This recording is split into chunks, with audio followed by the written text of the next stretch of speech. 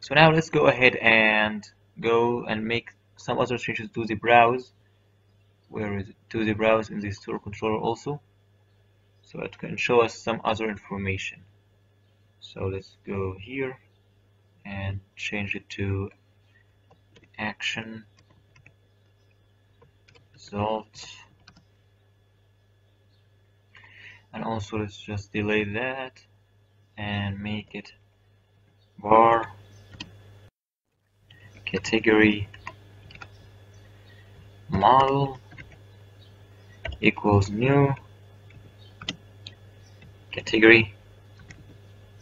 Yep. To be name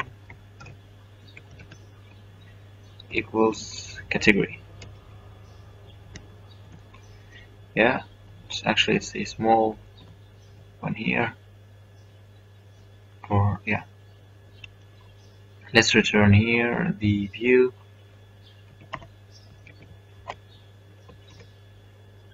and category model. Yeah, seems alright. Let's just put this here. Yeah, let's build this.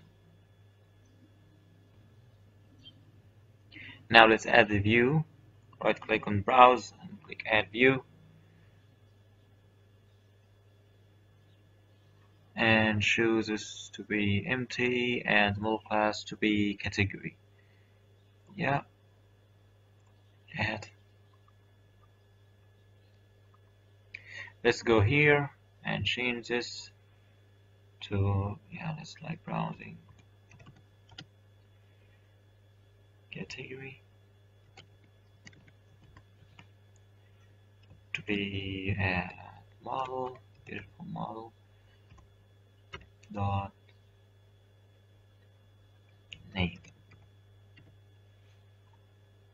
Yep, seems right. Let's go ahead and build this. So let's go ahead and run it and go here and browse to let's go here, put this category equals electronics. We're going to change this to make it more easy, but just till now we're just gonna hand type it. Yes, as you can see here, it shows us electronics. If we put here like something else, like maybe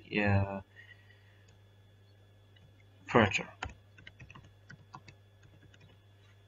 shows us furniture. So let's also change the index method in store controller here. Yeah, this. So in the index method, we are going to display a list of categories in our store. We'll do that by using a list of categories as our model object rather than just a single category. So let's go here and type in var category and put it to be new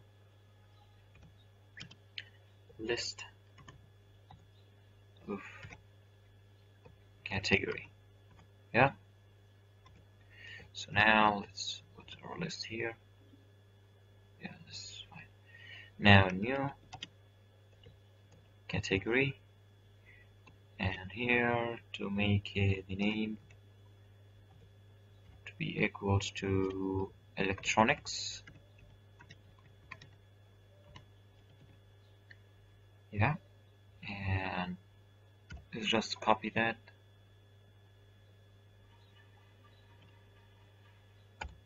here. Yeah, let's make it here like furniture. Here accessories, for example, accessories. I don't know how it's spelled, but I think that's right. I don't know. So tell me if you know the right spelling for that. And also here for view, let's put category. Yeah. All right. So let's go ahead and build this. Yeah, seems fine. Now let's add the view for the index.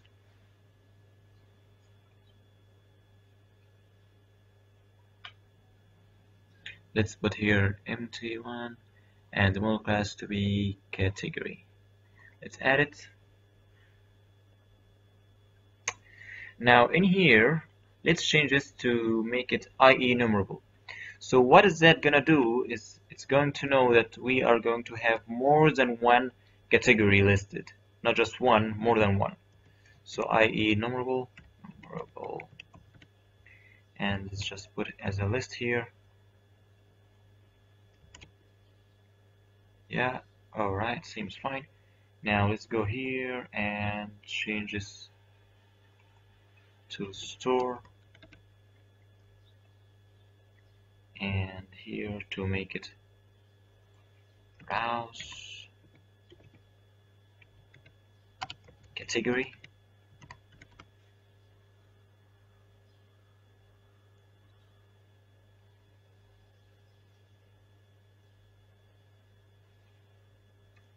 And let's put here the categories. So let's get this here. Yeah, select from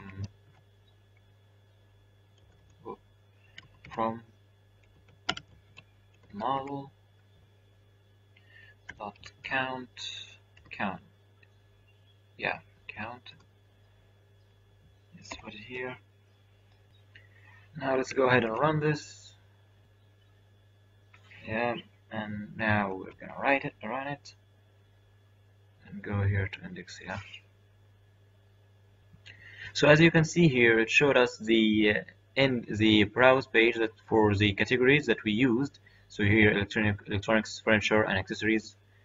Now we want to make those as links to browse to here. Like if we clicked in electronics, it goes to the electronics category and shows the items in there. So how are we going to do that? Is going to add links between pages. So let's go here. So let's go ahead and delete this here to make it HTML dot action link. Let's make here category and name, and let's specify the controller action name, which is browse. Let's just put that here. And now we're going to specify the category and name value. So let's put here new category and equals category dot name. Yeah, let's just put this here. Yeah, all right. So that's about it, actually. Yeah, I think so. Yeah, that's it. Yeah, let's build this and go ahead and run it. Let's see how this works out. So as you can see now, it showed us each of those categories as links, and if we clicked one of those links, it goes to the browse page. Actually, yeah, here it's like here it was like just plain text. Here there are links, so you guys can see what's the difference here. Furniture, we go to the furniture, and so on.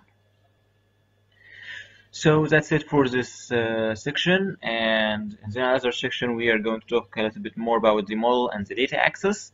I hope you guys enjoyed and learned, and see you in the next section.